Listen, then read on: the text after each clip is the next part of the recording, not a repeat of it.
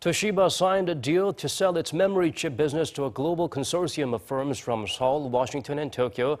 Bain Capital leads the pack, and it includes firms like Apple, Dell, and Korea's SK Hynix. The deal is estimated to be worth 2 trillion yen, or approximately $17.6 billion.